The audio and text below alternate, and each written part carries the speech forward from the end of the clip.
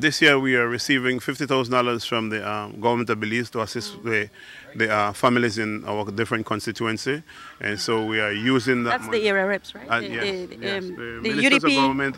I don't know. I know as a minister of government, Okay. that's what we are getting through the government of Belize, and we are doing our best to try and stretch it to assist. I got word that the money is coming from BTL. Do you know?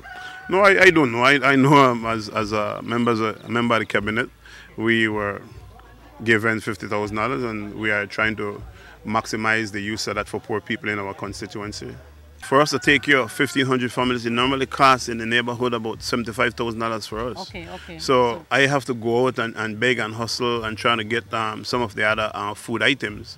So it's the $50,000 could no way, if you do the math, even at a $50 bag, by the time you get to 1,000 bags, you are out of money.